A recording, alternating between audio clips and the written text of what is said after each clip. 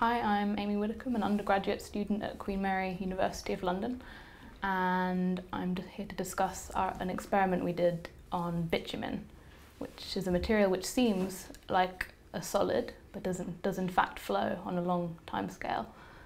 Similar experiments have been done in Queensland and in Dublin. The Queensland experiment starting in 1927, which has got it a prize as the longest running experiment in history. The reason we've done this experiment is that we wanted to do a visual demonstration of the flow. So the Queensland experiment only had a drop every 10 years, whereas we wanted a demonstration over the timescale of one academic year. So students coming and going could see the progress of the experiment over a year and actually observe the flow. We also wanted to demonstrate some fundamental physics involving whether bitumen's a solid or a liquid. So here we have a sample. It looks completely solid, but in our experiment over a year we've had some significant flow, and from this have been able to measure the viscosity of the bitumen, which we found to be about 30 times lower than the viscosity of the bitumen in the Queensland experiment.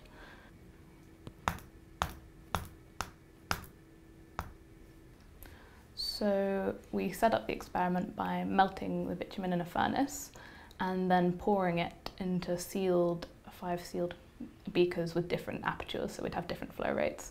After a day of cooling, we removed the stoppers, and after a month we began to observe flow. So it started as a drop, and then it actually looks like liquid flowing from a tap, but if you touch it, it's sort of like a bendy solid flow, as we'll see in the video.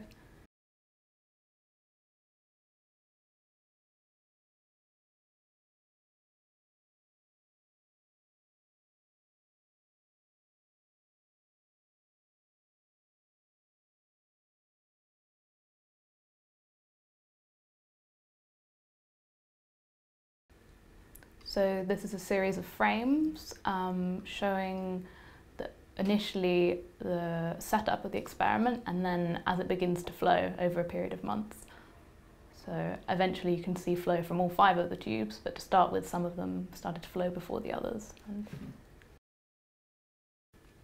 So from the experiment we've actually calculated the viscosity of this bitumen, and we found it to be about 10 billion times greater than the viscosity of water.